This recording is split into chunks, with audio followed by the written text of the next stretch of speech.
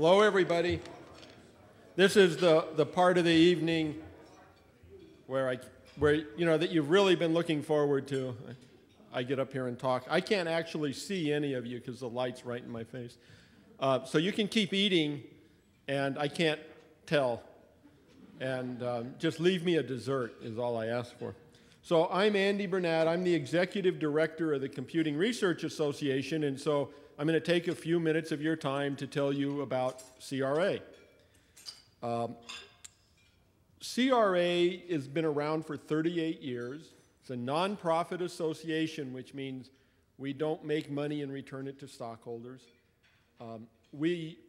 Our offices are in downtown Washington, D.C. We have a staff of 11 people, permanent staff, and our job is to care for the health of the computing research enterprise in North America. That's our charter. And so what does this mean? First of all, we worry about policy issues. So we talk to Congress, we talk to federal agencies, we urge them to focus on computing research and fund computing research. We educate them to the importance of computing research for the nation's economic future, for the nation's security, for their ability to do their job, whether they're NIH or NASA or any other branch of the federal government, agency of the federal government. So our first area that we work in is policy, which boiled down to it means money for you to do good research and programs for you to do good research in. We also work in information gathering. So a lot of people know of CRA because every year when they report the number of students in computer science, those are our numbers that we've collected. But perhaps more relevant to you all is we also collect salary data. So we know, for example, how much beginning assistant professors make.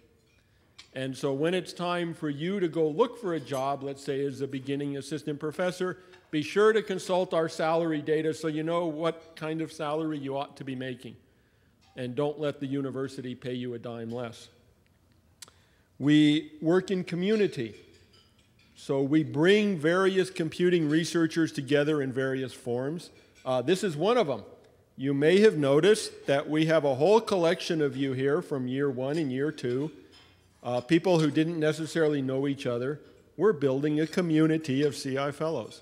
We hope that you'll stay in contact, that you'll work together, or at least that when you see each other in a conference down the road, you'll say, I know someone at this conference, and you'll be able to go up and say hello. We have some other activities that way.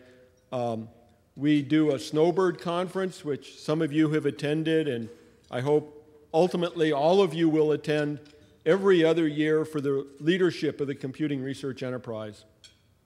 And lastly, we work in the area of human resources. You can't do a lot of computing research without computing researchers. So we work through a number of programs to encourage students to get degrees in the computing fields, to go on and get their PhDs in the computing fields, and then to have a successful career as a researcher. Whether it's in academia or in industry, we want people to have successful careers. So every other year, CRA puts on a career mentoring workshop, which brings together primarily brand new assistant professors to a workshop in February. You think the weather's bad in DC now, you should see it at the end of February. And we talk about how to get your career going, how to get your research going, how to get funding for your proposals, how to get your teaching going if you're an academic, importantly, how to balance all of this with having a life, having a family. And we did this last year, and because we had the CIFellows, we invited all of them to the workshop.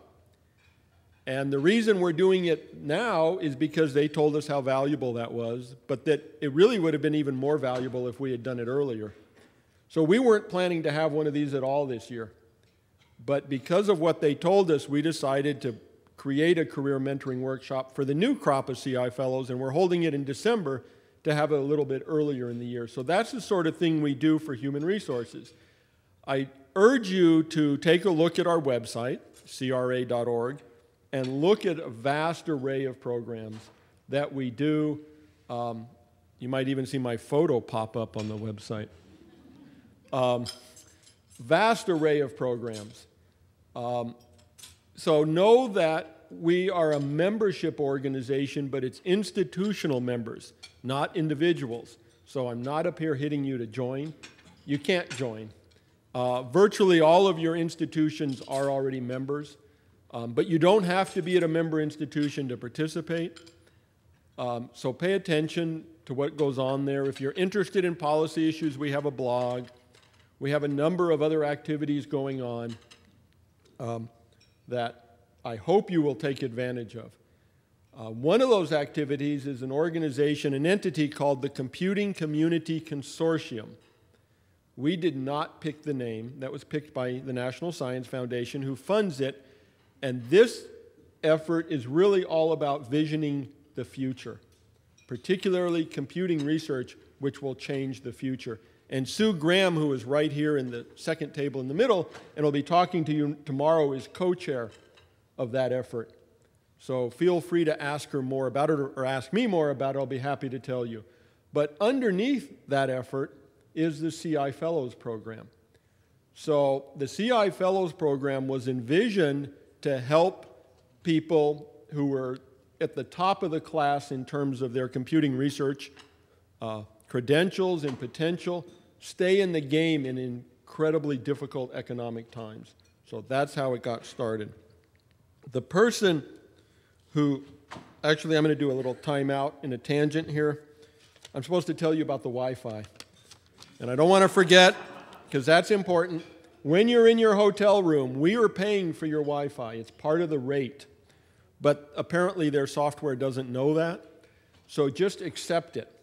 Where it says, do you accept that you'll pay for this Wi-Fi? Just say yes. And they're supposed to take it off your bill when you leave. If they haven't taken it off your bill, tell them that you're part of the CIFellows, CRA, CCC workshop, and they're supposed to take it off. If they still won't take it off, pay for it. We'll reimburse you for it anyway, and then we'll get it back from the hotel. So that's how you get Wi-Fi in your room. It's free to you. And breakfast will be at about 7:30 outside this room, and then the meeting room will be here at 8:30. Now back to CIFellows.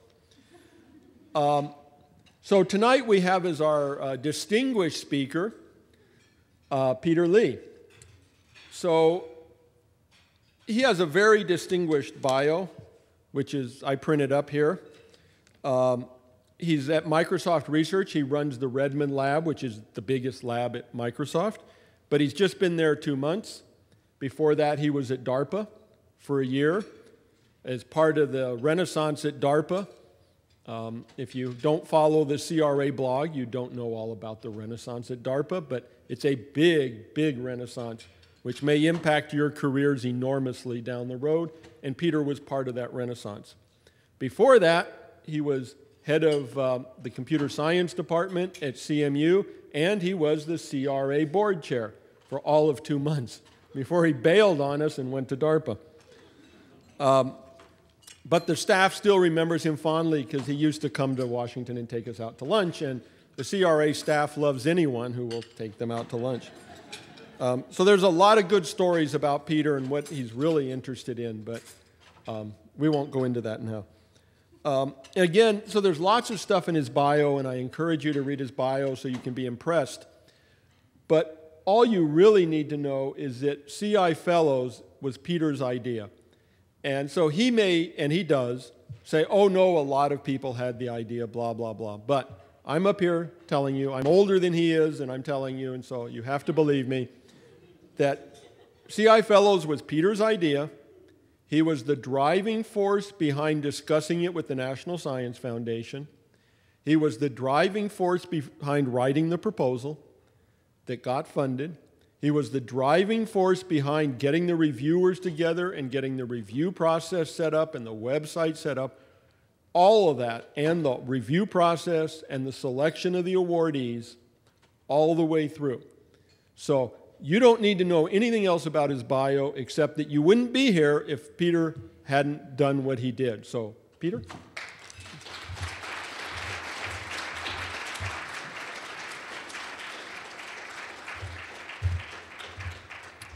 Wow. I don't know that I can really follow free Wi-Fi, but I guess that intro came as close as possible. Let's see. Let me push this button. See if this works. Yeah. So I'm really thrilled to be here, and I'm really thrilled to see so many of you here. I know the weather was a challenge for a lot of people. My mind and my head has been spinning for the last few months, and so it's hard to know exactly what to talk about. Erwin, who has been really great to interact with on the CRA staff, made a few suggestions about talking about my background and then what I did at DARPA and perspectives on CIFellows. So I think I'll try to do that. But this is meant ultimately just to start a conversation, and so I'm hoping I'll leave some time for questions afterwards. And I really don't know what to talk about, and so I thought maybe in the end I would try to count myself as a CI fellow and talk about being a CI fellow, and maybe it'll become obvious at the end of the talk why. So let me talk a little bit, first of all, about my background. Given all the weather issues, first of all, to talk about where I grew up. And this is a recent picture from about 2 weeks ago in Houghton, Michigan, which is way in the northernmost part of Michigan. And this picture is impressive for its snow because Houghton gets about 300 inches of snow per year. But the real point of this story is, part of the story is that I grew up in a household of scientists. My dad ran one of the premier snow research facilities in the US. Now, the #1 snow research facility is actually in Japan, not in the United States, but this is in the US, one of the top ones. And he's a physicist, and my mom was a chemist. And so I grew up in a household with a very strong kind of physical science kind of presence and bias. I got into computer science just by sheer luck, because when I was growing up in this small town, this was a very, very isolated place that didn't understand people who looked a little bit different and who thought about different things. And so, in fact, I ended up dropping out of high school and trying to get into college, which is a very hard thing to do. There was, just by sheer luck, someone gave me a chance at the University of Michigan, so I ended up being there. And when I found that physics was too difficult for me, I fell into the easy field of computer science. Now, as a computer science graduate student, I really fell in love with some fairly theoretical work that was instigated by two people at Oxford, England, Christopher Strachey and Dana Scott. And this is Dana Scott, who was really instrumental in my early career, because in sort of a shocking move in the mid-1980s, Dana Scott joined the faculty at Carnegie Mellon University. And even at that time, Carnegie Mellon was already known as a very kind of systems applied, research-oriented place. And so for someone doing European-style theory to join the Carnegie Mellon faculty was really made ripples. And it was very important to me because I was following Dana's work very closely, and my own PhD thesis was fairly theoretical, working in a branch of mathematics and computer science called domain theory that Dana had pioneered. Just to give you an idea about what this is about, Dana's early work really focused on some thought experiments. These are thought experiments like if you have a black box and you can put inputs on one end of the box, turn a crank, and eventually, you don't know when, but eventually some outputs will come out of the other end of the box. What can you say about what goes on in that box? And a whole kind of information theory came out of that research.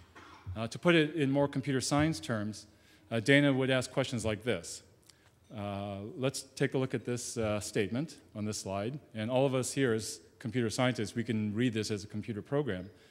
But remember, Dana was doing mathematics, and so he read this as a mathematical formula, where the name of the game, just like you would do in algebra, is to solve for f. Okay, so what is the solution for f? Now, we as computer scientists very easily and naturally say, well, we know that God has created the factorial function, okay? And so the solution to this equation is that God's factorial function is it. If we put the factorial function in on both sides of this equation, substitute for f, the equation holds and we're done. But Dana found that this was not a good answer because, yes, while this solution works for that equation, that solution also works for this equation. So I'll let you read that for just a moment. And we know as computer scientists that when we read that equation, it's not a program, it's an infinite loop. And so somehow it's mathematically inconsistent. There's some inconsistency between normal, say, set theory and computable structures.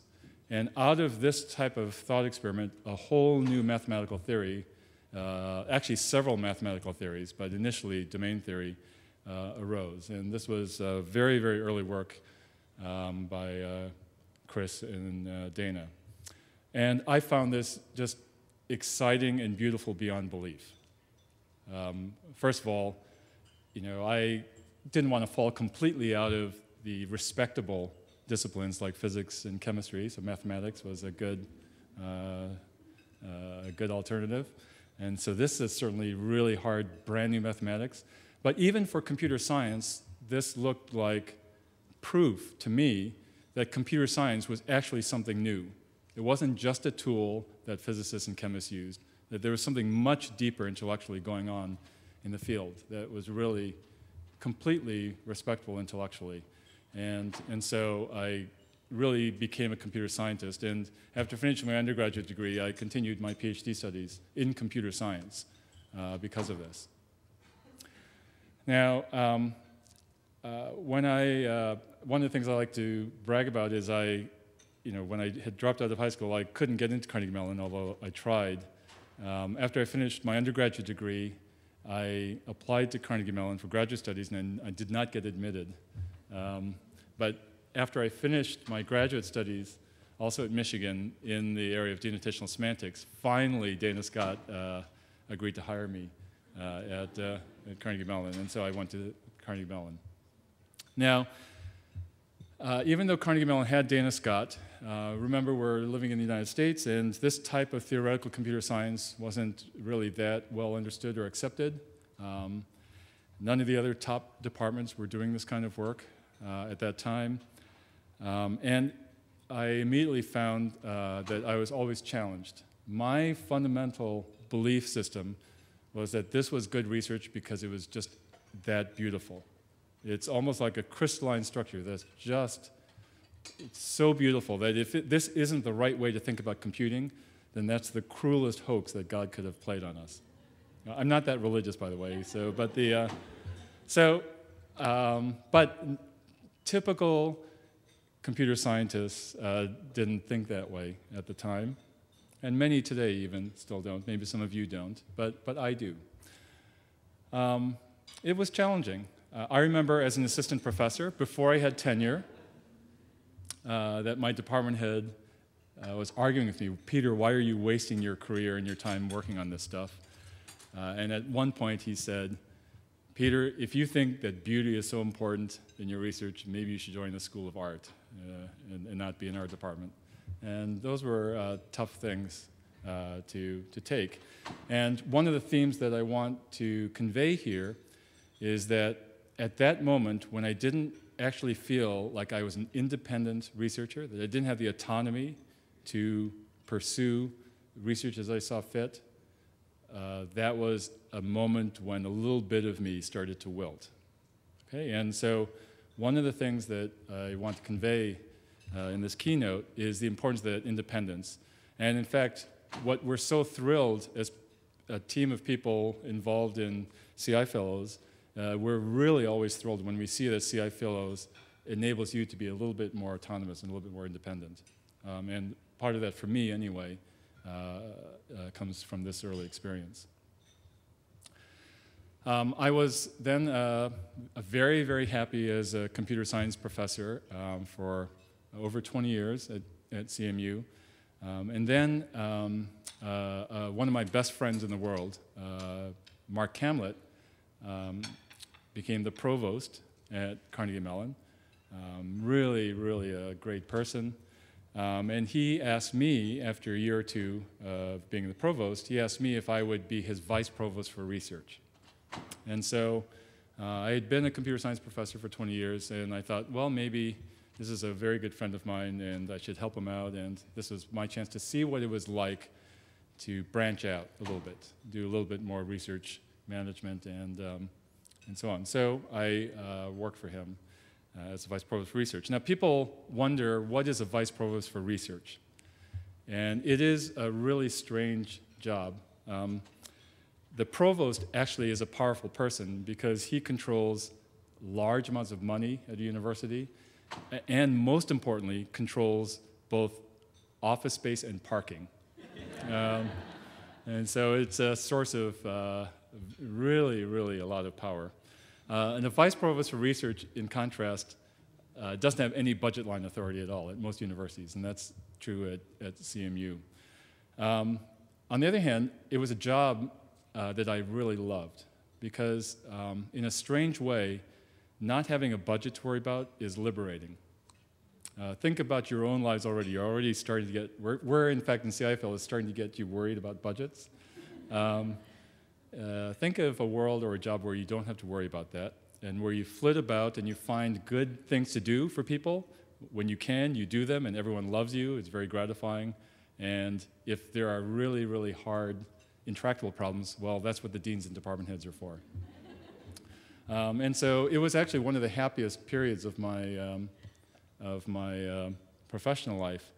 In fact, I likened being a vice provost of research to being a grandparent. And so let me just show a grandparenting picture.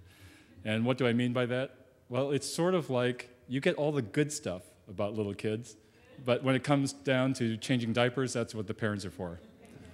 And so I had a really, really great time. Now, I was just 1 year into being the vice provost of research, and then the National Science Foundation called, not for me, but for Jeanette Wing. And that was very important because Jeanette Wing was the head of the computer science department at Carnegie Mellon. And she accepted. It was very, very important and very good that she did that. But that meant then that the computer science department wanted me back to replace Jeanette as the head of computer science. And that was very difficult. I was only 1 year into my job for my very, very close friend, Mark Camlett.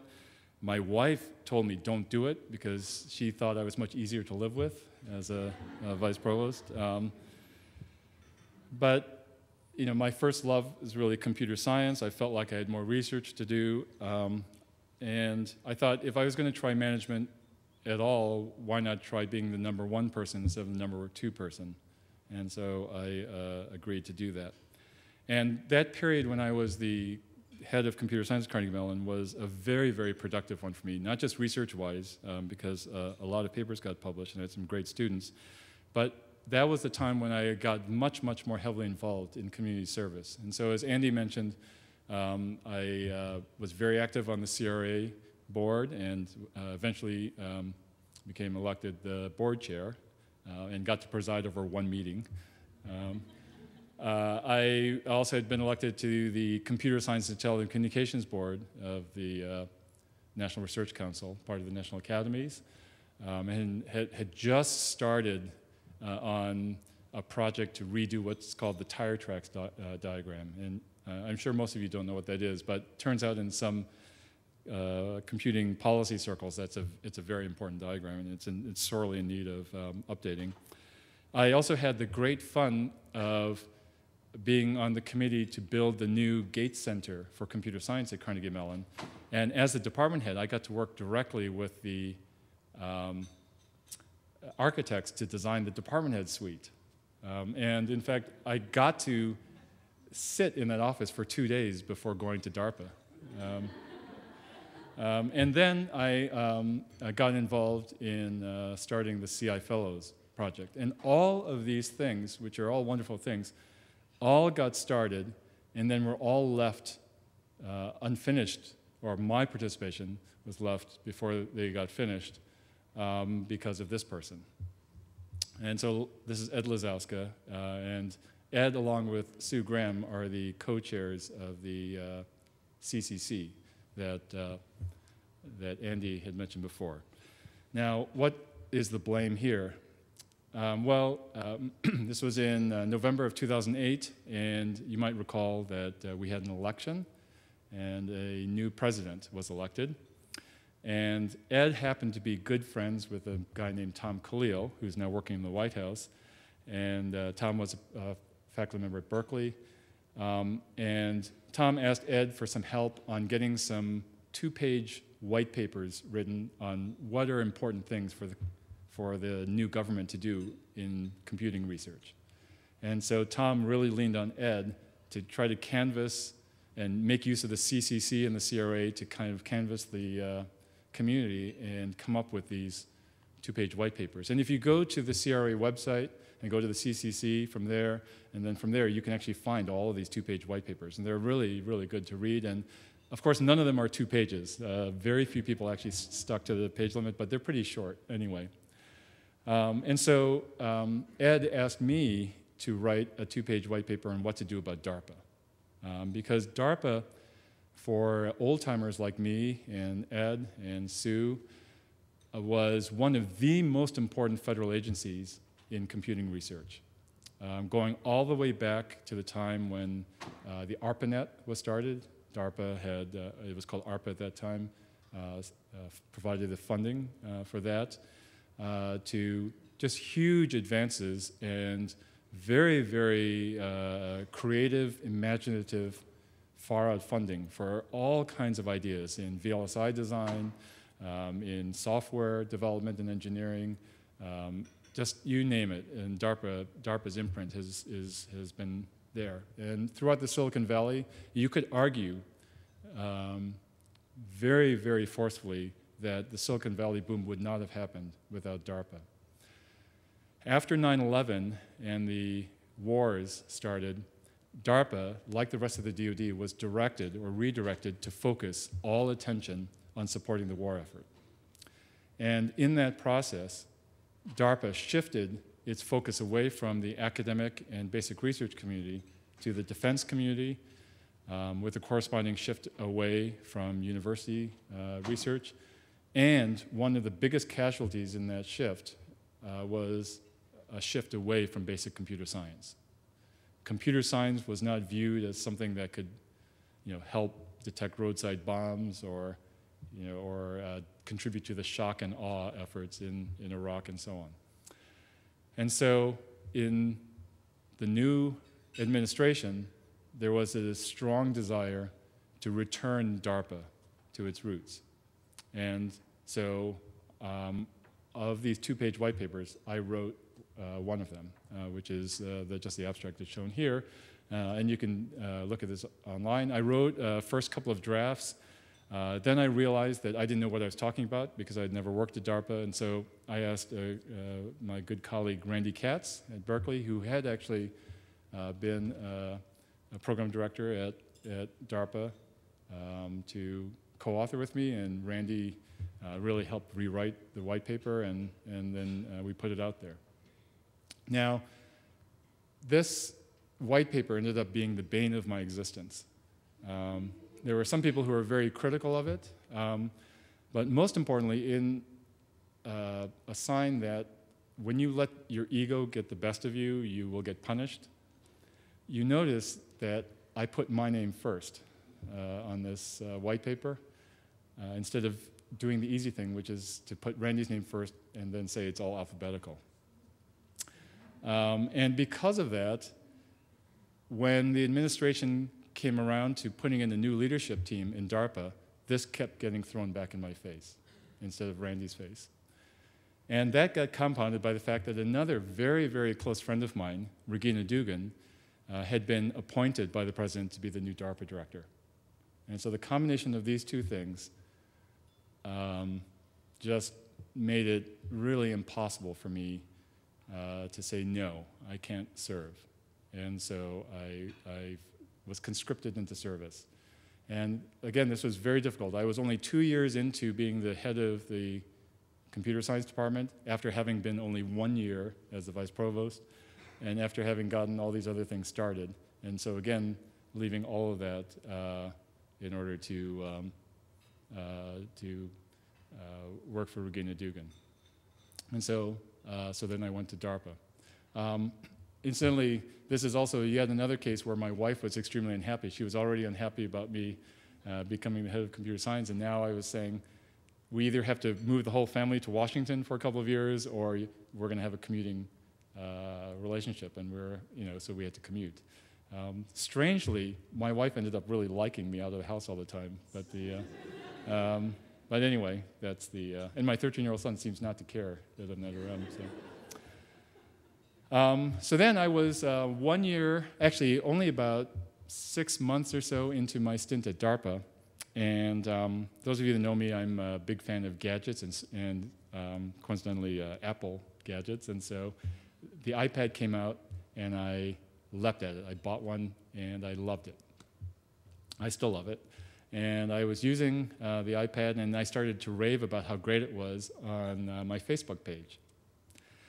And one of my Facebook friends is Rick Rashid, who was one of the faculty members who had hired me along with Dana at Carnegie Mellon, but is now the senior vice president for research at Microsoft. And so we got into an argument on Facebook. And he was pretty certain that I was completely wrong-headed, and he was trying to explain to me why the iPad wouldn't go anywhere, and I was trying to argue, you've got to use it, it's great. And that went on for a couple of days, and then the next day after that, I get a phone call from Rick asking me if I'd consider going to Microsoft to be the new director of the Redmond lab. And so it's a very, very strange way that things twist here. But again, the difficulty here is that I was only a few months into my stint at DARPA. And I had promised 2 years, and the soldiers that I was working with didn't have the flexibility to bail out on their tours of duty a year early. And so it was a very, very difficult decision for me. And again, I was leaving a very, very good friend of mine in the lurch by doing this.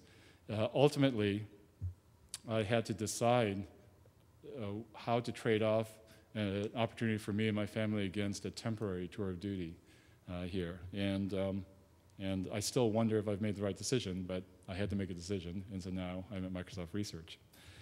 And so this is Rick Rashid, who's now my new boss. And you can see behind him is the map of all the worldwide research labs for Microsoft. And the one that I'm running now is the one in the Pacific Northwest in Redmond, which is the largest, having about 350 of the 850 researchers in Microsoft Research. Now, I use this picture because I've left a trail of wreckage with all of these one-year stints.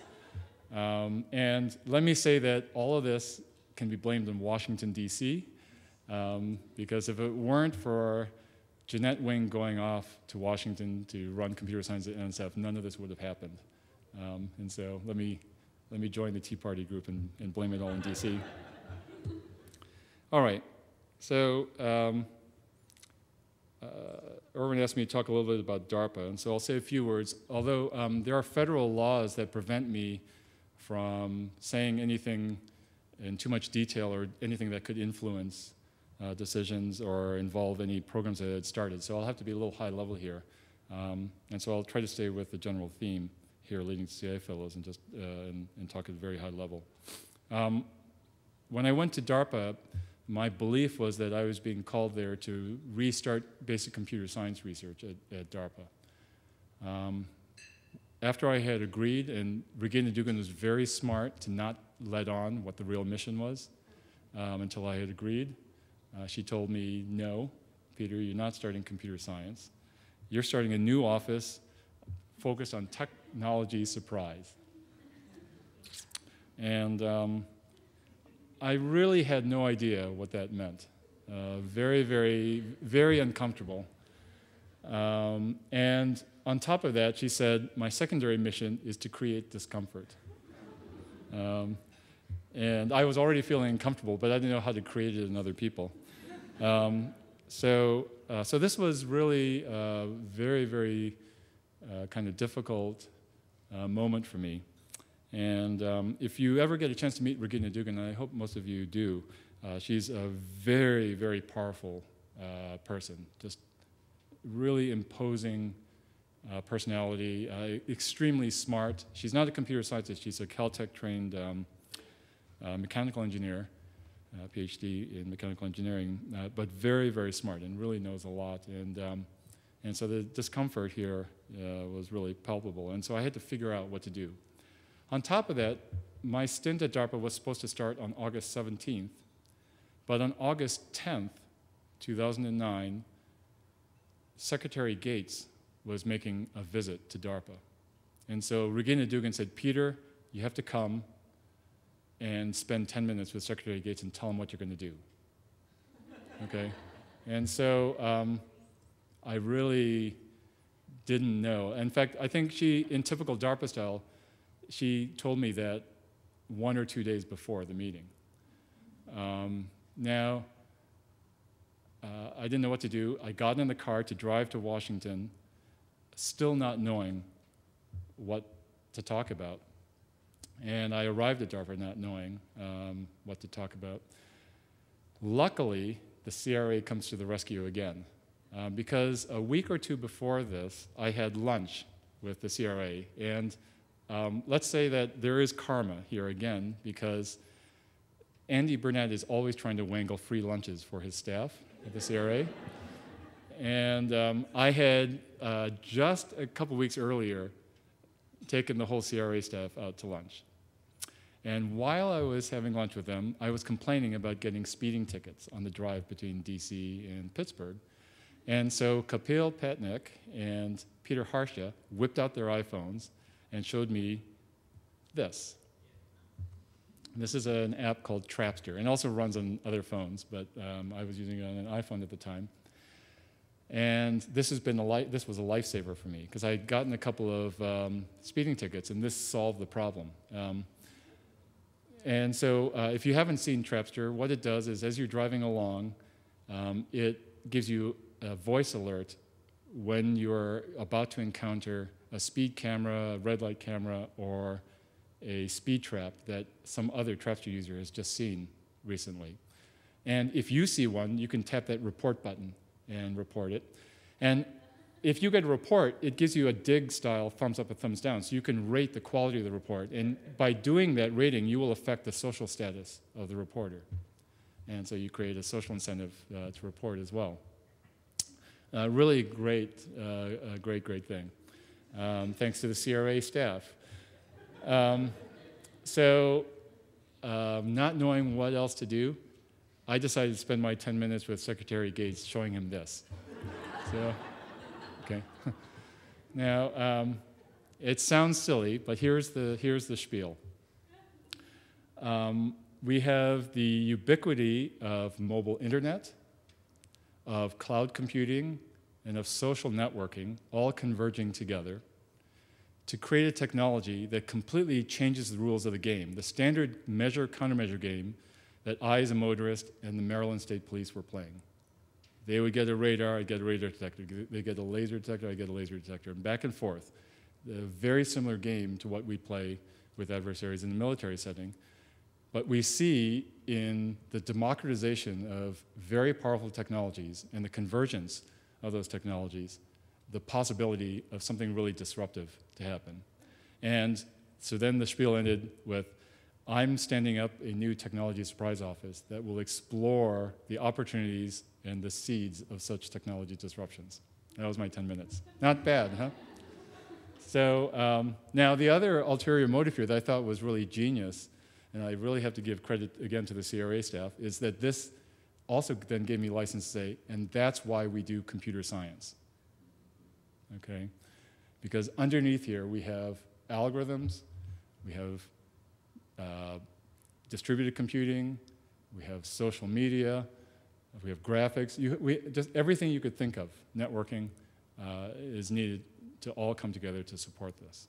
And so this gave the foundation to provide computer science as front and center basic research for a technology surprise office. And so that sent us on our way. So then I arrived at DARPA a week later.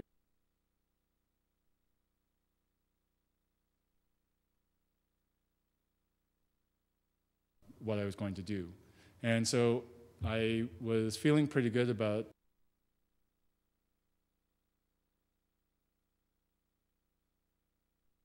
really the place for us to be looking if we're really worried about technological disruptions. And so I want to show just the first 3 slides from that talk.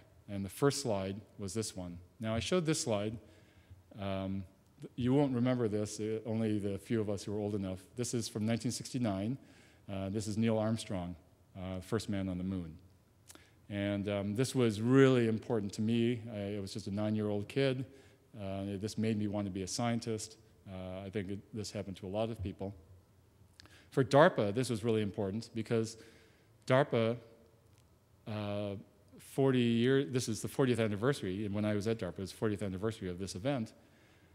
And DARPA order number 1 was for the rocket technology that went into the Saturn V booster that enabled men to escape Earth orbit and get to the moon. And just a huge scientific accomplishment in the summer of 2009. Something like 65,000 people all organized, working together for the single purpose of putting this man on the moon and bringing him back.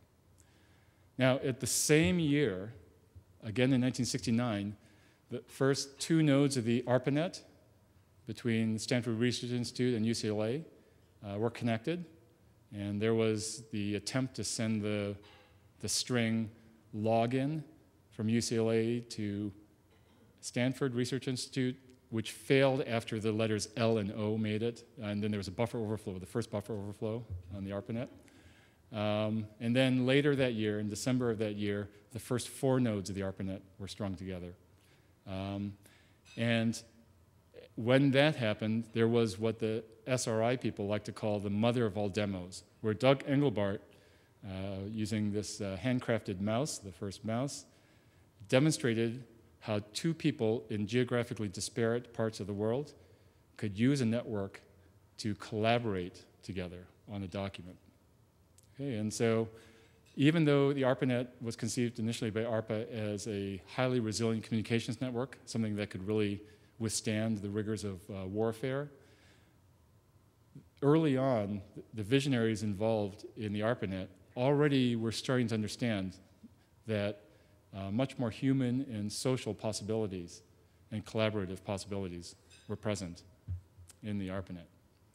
So then what I did is I asked the staff, which one of these 2 events, these 2 monumental events that we're celebrating, for which we're celebrating the 40th anniversary, and for which ARPA had a prime involvement, which one had more impact? Now, it's a silly question because of of course, they're both hugely impactful, and it's hard to compare these things. But for the rhetorical purposes of my talk, I answered this question by showing this. And this is an old picture of one of Pat Lincoln's daughters. And my joke about this is that my son has never used Saturn V technology to reinforce his school lessons. He hasn't used lunar landing docking technology to download porn behind my back. None of those things have happened out of that. But the fact that we have this tremendous democratization potential with the ARPANET, the fact that there was a potential for costs to go down exponentially and availability to go up exponentially, leads to the possibility of democratization of something very powerful. And when you have something very powerful that is so widely available, consistently we find through history that surprising disruptions occur. And so one of the organizing principles here is to say that computing is still full of the potential for technology democratization. and therefore computing research for a technology surprise office and for a technology surprise agency like DARPA is of fundamental importance. And in fact, this wasn't just rhetoric. I really believe that there is no other discipline today, no other intellectual endeavor that is more exciting than computing and computing research, if what you care about is really inventing something so new that it completely shifts everyone's worldview. And so we're all incredibly lucky to be involved in this field. And so this was the lesson about disruptive effects of technology democratization. Now I started off, I still, even though I think I was on a roll, I still hadn't won very much funding for a tech office. I had just a little bit of funding, and so I had to think of something to do. And the first thing we did on the 40th anniversary of the first 4 nodes of the ARPANET was we staged a contest called the DARPA Network Challenge, where we hid 10 8-foot red weather balloons in the United States. They were held aloft about 100 feet in the air, tethered to the ground. And for 8 hours on December 5th, they were up, and we said whoever can report the latitude and longitude of these 10 balloons would get a $40,000 prize in commemoration of the 40th anniversary of the ARPANET. About 4,400 teams from around the world ended up competing in this. And this was a great experiment in the diffusion of information through the internet and through social networks. It ended up creating a lot of inventive ideas.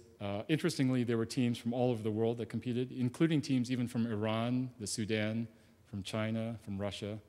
And it, importantly, for military purposes, created a highly adversarial environment where teams had incentives to keep secrets, to throw up decoys, to lie, to infiltrate each other's teams. One of the Russian teams even hacked the DARPA website hosting this service, put a virus that, if it infected your computer, would secretly redirect your computer to a spoof website for reporting balloon sightings that they were running. Really a beautiful thing. And so this was a way, again, to demonstrate the disruptive potential of computing. And other agencies like the United Nations now are using some of the techniques that were discovered by this experiment. For example, the United Nations 1 Billion Hungry drive uses a social incentive program that's modeled after the MIT recursive incentive scheme. All right, so now I wanted to say a little bit more about how I fit this into the DARPA context and more about technological surprise.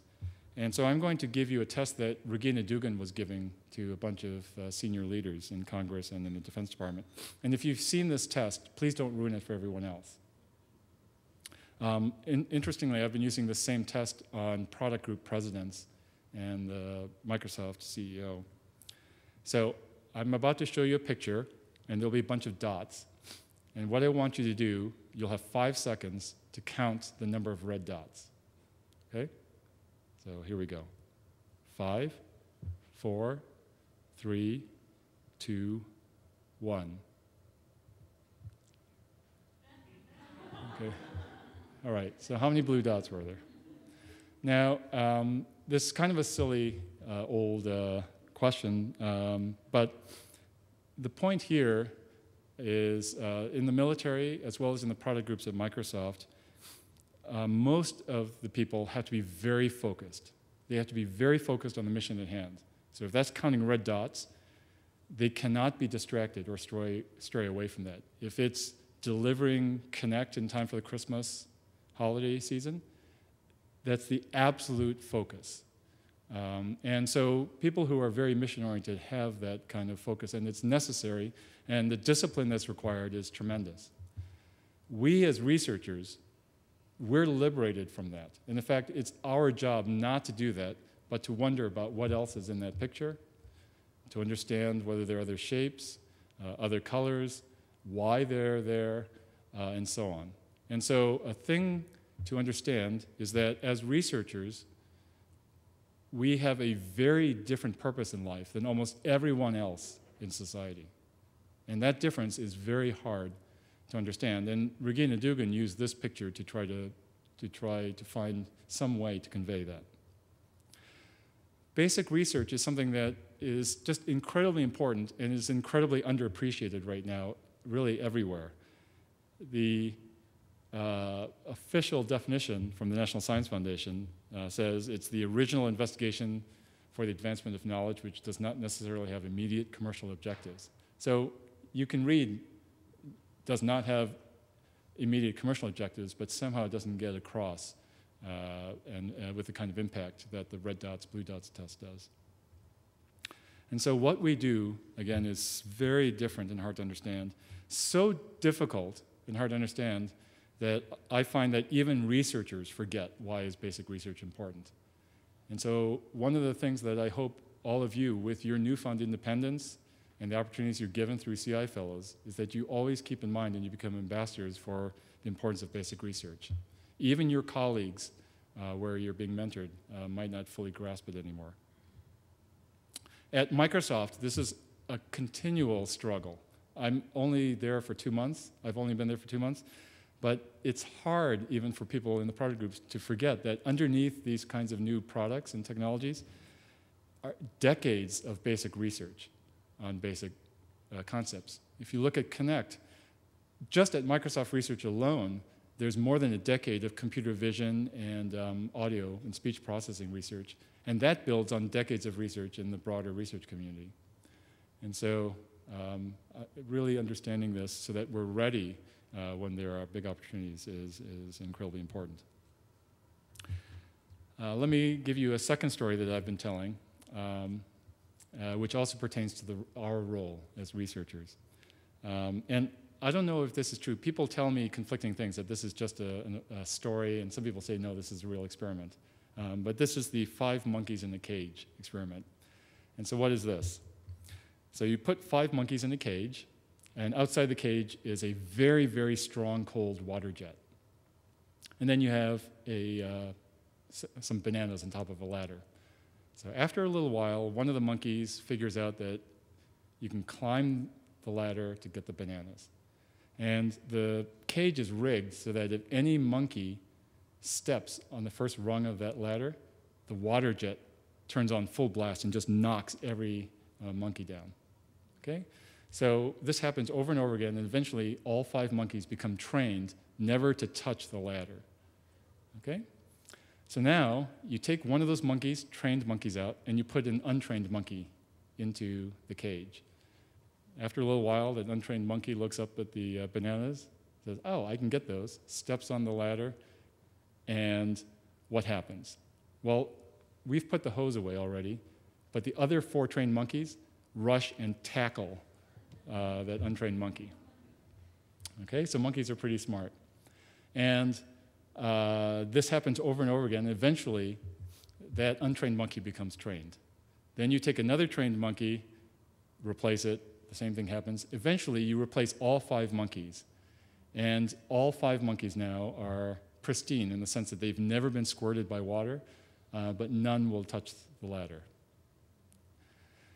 And so this is a way of saying that in organizations and in societies, we develop, for completely rational reasons, ways of thinking, ways of doing things, and models of the world, or worldviews. We develop paradigms, and we know that those things work. But that oftentimes doesn't account for changes in the external environment. And so another purpose that we have as researchers is to somehow maintain the independence of thought, to be the person who thinks, well, maybe things have changed, or to look outside the cage and wonder, hey, I don't see a hose anymore, and be able to risk the failure and tolerate that failure in case there is still a hose somewhere and you just didn't see it, but to try again. And so this leads to a lot of research values. We do a lot of things. We keep asking questions. And we ask those questions very openly, not just to ourselves, but in a way that is hopefully as challenging to as many people, including ourselves, as possible. We fight the not invented here syndrome as much as possible.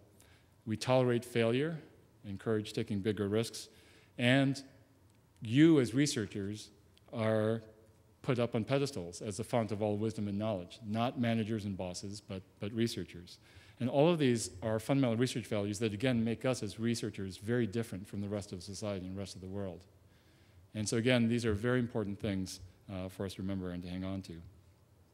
So you are all now the new monkeys in Cage, and so am I at Microsoft, and this is part of what we have to do. And this means also, as a corollary, that if in your research you're not failing occasionally, I know you're all smart, so that probably means you're not thinking big enough. And so you have to be also personally willing to take on some risks and to have a few sleepless nights on things in order to go for something big. Now, I wanted to say a few more words about open-mindedness. So I was talking about independence and about failure. Now a few more words about open-mindedness, and then I'll stop for questions. When I was at DARPA, I learned a lot, but the most important thing I learned was not from any of the senior leaders at DARPA or any of the congressional committees or any of the 4-stars, but from a guy named Mudge, Peter Zatko. And those of you that work in computer security know this guy is fairly notorious. In a strange move, DARPA hired him as a program manager, which I thought was great. And he drew for me this diagram, which is a taxonomy of research motivations. On the x-axis, we have research that, on the left-hand side, is designed to be relevant in the shorter term, low risk, versus research that's very high risk and speculative. And maybe we need more patience to see them pan out.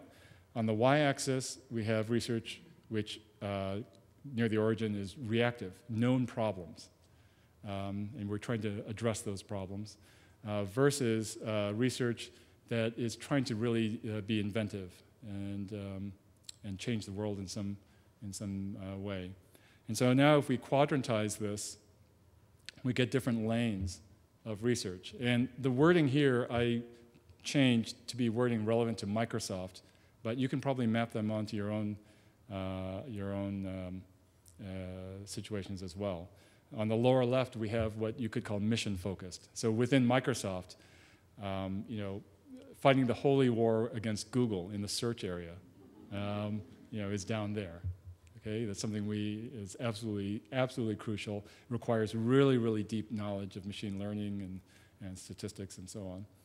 On the upper right is just pure blue sky, curiosity-driven research, really just pushing the frontiers of knowledge. I also put all of the hard, necessary work in the community that we all have as scholars to make sure that the academic literature, the scholarly literature, is fully fleshed out and fully archived. All of our knowledge is somehow written down and preserved. And then in the upper left is this very attractive corner of disruptions, things that will change the world and change the world in ways that we know today. And here, lots of wacky kinds of ideas can take place. Within Microsoft, the whole push in Microsoft and Microsoft Research to develop the Connect was really in that upper left quadrant. And then in the lower right is what you would call sustaining kinds of research. And here, these are more operational kinds of issues. In Microsoft Research, for example, we do a lot of work on always, every day, improving the speech recognition. And so it's not disruptive to do that, but we know it can get better and better, and so we keep making it a little bit better every day. And so these are our lanes of research, and I highlighted 3 of them because those are the 3 lanes that really, I think for us as basic researchers, deserve the most attention. And in fact, I now believe that in basic research, these 3 blue lanes all deserve equal emphasis and attention from us, and we all, as researchers, ought to be completely open-mindedness to the value of research in all 3 lanes. And so we must all be open-minded to advancing the field in all of these lanes. And beautifully in computer science, we are highly relevant in all of these quadrants. Finally, Erwin asked me to say a little bit about CIFellows, but I actually don't want to say too much about it. I will say that it really was not just me. The idea really was floating around. Several people had it. The only role I think I had to get the ball rolling is I made a call to a really visionary person who is no longer at NSF now, Deb Crawford, and she, I think, is one of the real unsung heroes in all of this, because she was just very encouraging from the beginning. As Andy mentioned, the CCC, CRA, and NSF are all absolutely crucial in all of this. The third bullet, though, is the one that I want to emphasize here, and I hope I've emphasized in my talk here, that our hope is that not only do we bridge a difficult period economically for our research institutions by keeping you all in the research game, but that you become through this very highly independent start in computing research, that you maintain this independence moving forward, and that you really chart new directions in computing research. And we have very early signs that many of you are successful in doing that, and that's just incredibly exciting. So let me close just with some obligations. So don't just be the next monkey. Especially with CIFellows, you have now the independence to not just be a slave to your mentor, but to have your own mind, to think your own thoughts, to question things. So take advantage of that. It's important for the whole field. Keep in mind what basic research is about, and be a champion, and be open-minded about that. Remember, society doesn't have a reason or a need to understand this on its own. It's up to us to help society understand the value of basic research. And then finally, be great at what you do. So thanks for listening, and thanks for having me here.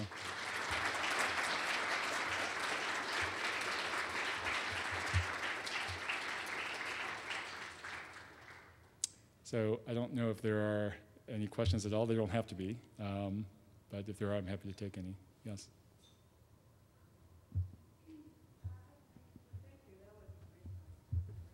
Thank you. One thing I noticed, I'm sure everybody else picked up on, was the fact that you kept talking about people. Like every step you made, there was somebody there, somebody with you. You just want to talk a little about how you maintain this relationship, how you know all these amazing people. Like, how'd you do that? Yeah, so the question was about people. I've wondered about that myself, because you can probably get a sense from the talk that I'm a real pushover. When someone asks me to do something, it's hard for me to say no. But let me say why I think it's a complicated question, a very good question. Academia and really good research labs are nothing if not havens for social misfits. And so we all know that this is true, and we all know that there is something that creates social misfits out of the absolute dedication to some really deep research problem. And as I look at and meet you here in events like this, well, I don't see a lot of social misfits. You're all very polished, and in fact, I'd love to have beers with all of you. You're all great, and I think I'm the same way, and that's all really good. But it's a little puzzling to me that the field has become this way. And so I do sometimes wonder if somehow we've been winnowing away really, really important basic researchers because of lack of being able to really listen and interact, importantly, with other people. Having said that, all of the most important things in my life I have definitely learned through a face-to-face interaction, oftentimes sustained interaction with someone. And the people that I've mentioned there are all people that I've grown very, very close to. They aren't people that I've just met in a course, they were lecturing to me, or I met in a couple of meetings, but people with whom I developed a really intimate relationship over a long period of time. And so there is something in that kind of mind meld that I have found important. And so I think the only truth I could draw out of that is that there is something to sustained engagement with somebody and with some ideas and some person. And so the people that I've mentioned there are all like that. So I wish I had something more definite, but it's something that I actually wonder about a lot. Yeah. Yes, here. So, oh, sorry. So, yeah, that was a great talk. You seem to have a very short job cycle in the past few years. So I was wondering, after I finish my fellowship, where are you going to be next that I should apply to? Yeah, I actually, just to be honest, I actually worry that, gee, this looks really bad on my record. So it's been personally difficult because Andy laughed about it, but I really did leave him in the lurch.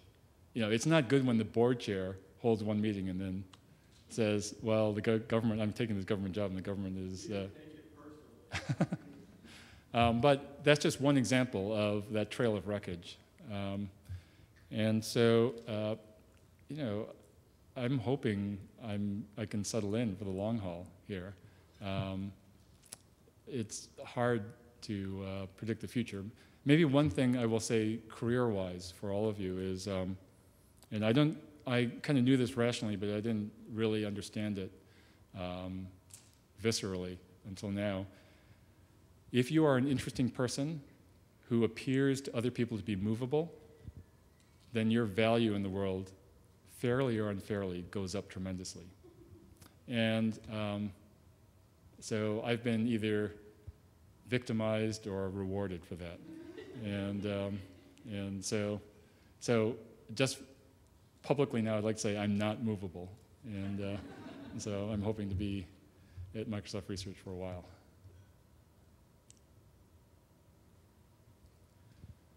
All right, I'm happy to hang around and mingle, and I'll be around for at least part of the morning tomorrow. So thank you all, and it's really a real pleasure and honor to be here. Thanks.